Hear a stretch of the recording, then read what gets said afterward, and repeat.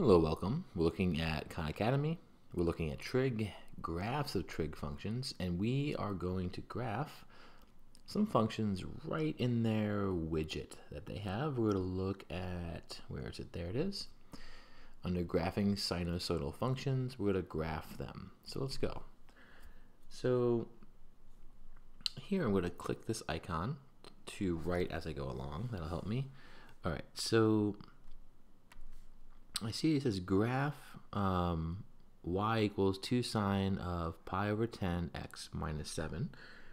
And the first thing I want to remind myself is that our general structure is that y equals a sine bx plus d in this case, where the absolute value of a is our amplitude, where our period equals 2 pi over the absolute value of b, and our midline is equal to d, that number there.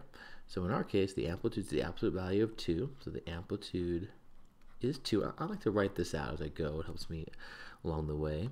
B is pi over 10, so the period in our case is 2 pi divided by pi over 10 is times 10 over pi, right? So that means that these are going to cancel, and 2 times 10 is 20. So our period is 20, and the midline is negative 7. I'll just write that up here because I want to write something for you. So in these problems, it's interesting that they give you periods purposely, in this case 20, that just don't fit on the graph because they want you to use the symmetry of these functions. So let's say this is our wave right here. The period goes from one peak to another peak, or from one valley to another valley. But the idea is that if you look along from in that distance from here to here, you could split it. You could split it in half so that these distances are the halfway marks. And then wherever the midline is, this is badly drawn by me, but suppose the midline is there and there. Those points on the midlines split your period into 4 equal pieces. So if our period is 20, wherever this graph is, from one peak to the other is 20. Cut in half, that means this side is 10, and so is this. But it also means that each of these little pieces here are 20 divided by 4, which is 5. So we can use that to our advantage. Let's do that right now. Our midline is at negative 7. Our amplitude is positive 2. So here's it. The amplitude would be 0. We go up 2. And the period, we can't fit a period of 10 on this graph. I don't think we can we? Wait, we can't. You see what happens there? If I try to put one point here, I don't think I can get 10 to fit. So I'm going to instead, maybe I'm wrong about that, but we'll see in a second. I'm going to try to get this idea on the graph.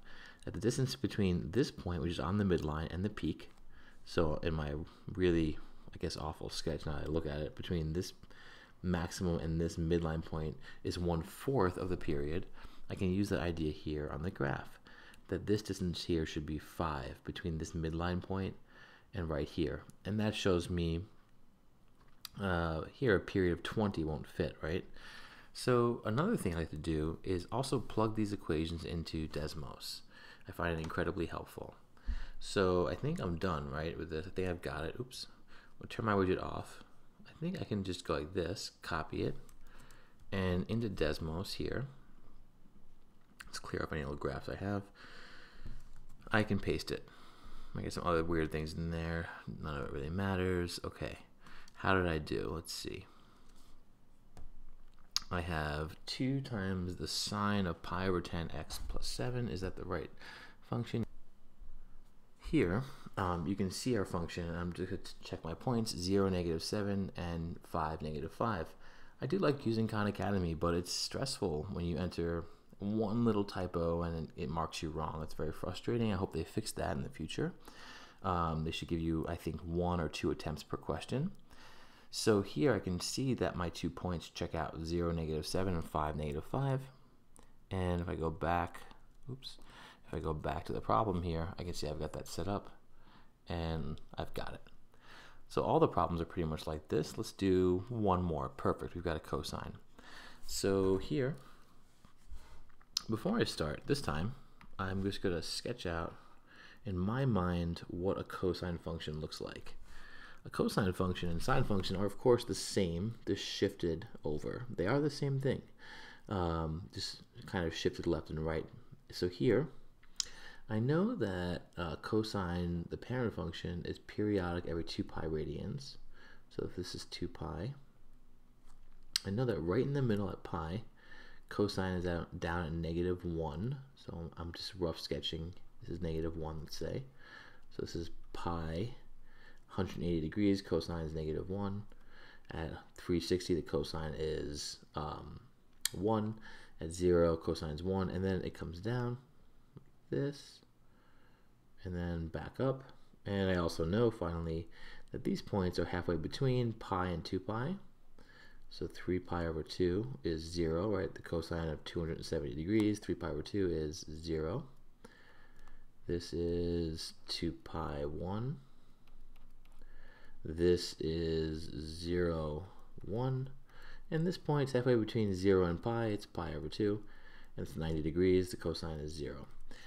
This helps me think about what I'm about to write, which is that with an amplitude of 1, okay, so we have an amplitude of 1, we have a period of 2 pi over pi over 12, so 2 pi times 12 over pi, pi's cancel, and we get 24, and a midline of 6. I'm going to think of this period split into 4 parts. I'm looking to get a distance of 6. Let's write this down for myself. 24 over 4 is 6. I'm going to have that reference for myself. I'm going to write it down so I don't forget. Okay, so how do I use all of this information to create a graph that makes sense? I'm going to scramble my graph here. Okay. With a cosine graph, I don't have room for a period of 24. I just don't have it. So I'm looking for a midline of 6. That's one of my first things I try to establish. Get my midline. And at first, I might want to use this point and put it at 6, but that won't do it, right? I need a midline at 6, so I'm going to rely on this point as my midline, and the amplitude's 1. So I've got a midline at 6 and amplitude at 1. But this point is a maximum, and this point, where is that? On my graph over here, that's this chunk. I thought I was going to represent this chunk down here, but I have a hard time doing that, so I'm not going to do that. It's going to be this. Why? Because I've got a maximum here, and the next point I can focus on, 1/4 of that period, is 6 units. So I'm going to bring this back to 6. And if I type that into Desmos, I can see that I have a graph that works. And here's the point 6, 6, and 0, 7.